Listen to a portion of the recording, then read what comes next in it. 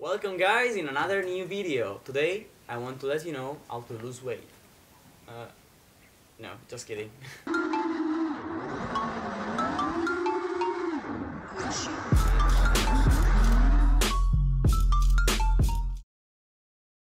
Okay guys, the video that I'm going to do today, I'm going to do it with this camera right here. I have a GoPro session attached to my CesiX hat, so I'm gonna put it on my head so you can see directly from my point of view what I'm doing. Everything we are going to do today is inside this box right here. So let's check it out. Let's open the box. So we have a GemFan set of prop. These are the shoe blade prop, the Flash series 5152 shoe clear, HobbyWing fly controller, HobbyWing 4-in-1 ESC, 4 HobbyWing motors that are the 2205 G2 2600 kV, 2.5mm screwdriver, 2mm screwdriver, tape, scissors, a normal USB cable, mini USB cable for your Samsung, for example, device, a 4S battery. I'm using the 1300 mAh 4S 50C 100C battery, a frame like this one. This is the XBT 190. This is my favorite frame. A soldering iron. I'm using this one because it's very small and I can use it with the 4S batteries. A receiver. In this case I'm using the full use FPV receiver, LR100 I think, or LR1000.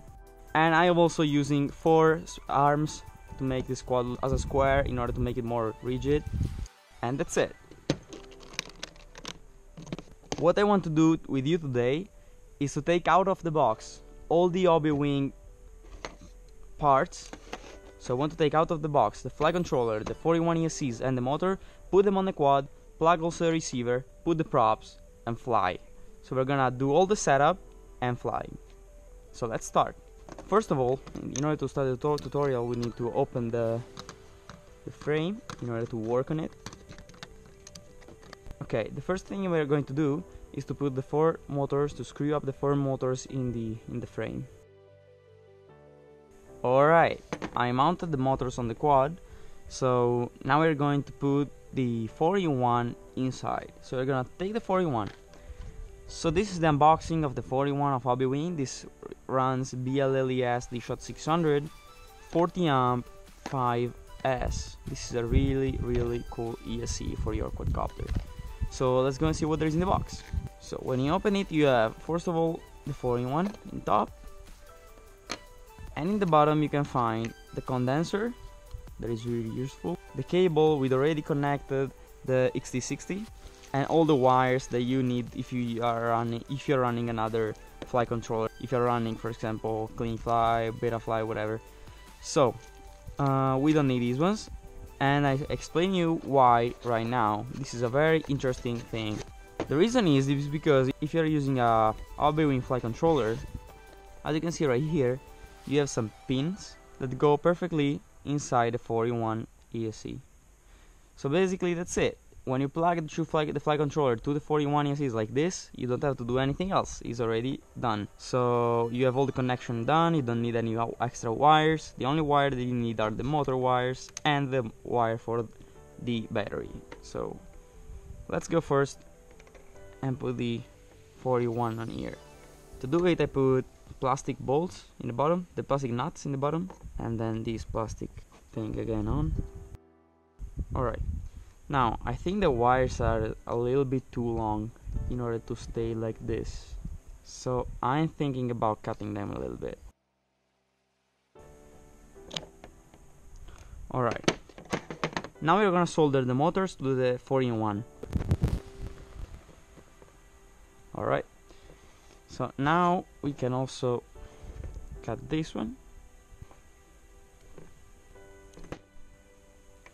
Then you have to turn on your soldering iron.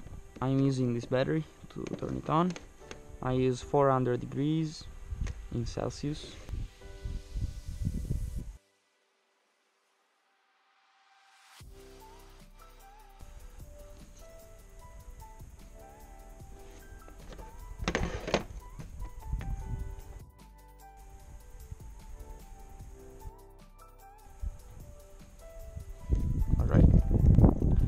this is done.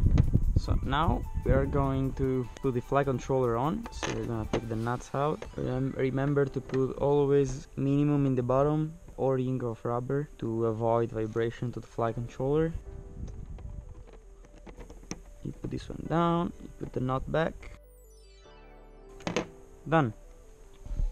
Now you're gonna put a little bit of tape in order to lock the wires down to the frame. There you go, look how clean is this. And this is already done. So now we're gonna connect the receiver and put the condenser, and then it's done. So here we have ground in these 2 ports. I'm gonna choose the last one. Then we have 5 volts or 3.3, and then here we have the Wart 3.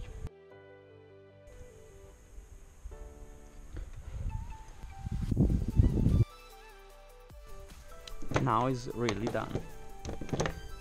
Alright, just to try it, we are gonna put some tape on the receiver, so we don't have to put that one on. Remember just to try. So now we're gonna put the props on. Oops. So surely, totally, entirely friendzonized. Let's be something more than Fred. What, best friend? No, something more than that. Make a best friend? Yeah, sure, why not? It's really interesting. The GemFan has always these stickers in the props. I have all of them attached on my table that I have at home, so all my tables getting full of these ones. Wait, before putting the props on, remember, it's always better to do not put props on before doing the setup. So let's do the setup first. To do the setup, I hear my MacBook that I'm gonna turn on. I'm gonna open Betaflight, connect USB. Alright, now you will see how easy it is to set up this module. You plug the USB, the green light turn on, the software see your quad, you connect it. So you have to do ports Wart 3 serial RX and serial RX from Wart 1, take it off, save and reboot. Then connect again, go to configuration, set the X quad, then I use B-Shot 600 for these motors. I put the minimum throttle up to 1085, SBUS is already right. Then I take the accelerometer out, I take the black box out, the OSD out, and air mode on, and save and reboot. Then connect again, go to PID, I always put 58 for this quad, 58, 54, 22 here, the rate is up to 105, tail 110, the expo to 25, tail this, 2 point more tail, 2 point more of tail, and save. Mode, I set this one to 9000 here, 1400 here, then save. Here I have Taranis, I'm gonna turn it on, and I'm gonna bind, so I press bind, I press and hold this button, and then I turn on the quad. 2 lights should pop up, then that light should turn off. Alright, there you go. Done. Alright, receiver. There you go. Now I have to call this one tire, T-A-E-R. And then I'm gonna save it, and then it's fine. Let's check it. And boom. To check the quad if it works, you have always to do just left and right. If the quad does it, it means that it's fine. Left and right, left and right. Done. I'm gonna put the props on.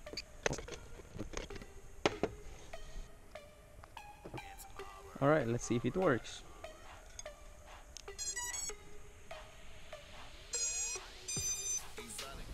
Alright.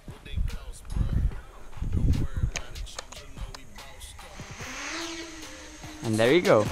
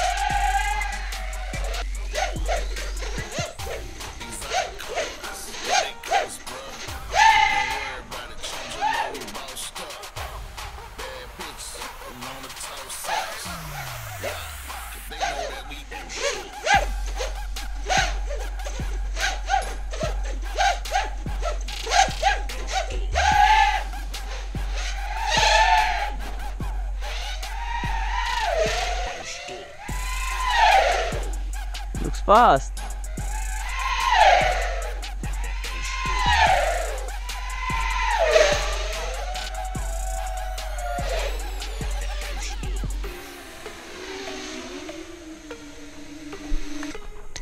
Looks really cool, guys. So this is done. I made it in half an hour, I think. 25 minutes, half an hour. It's amazing.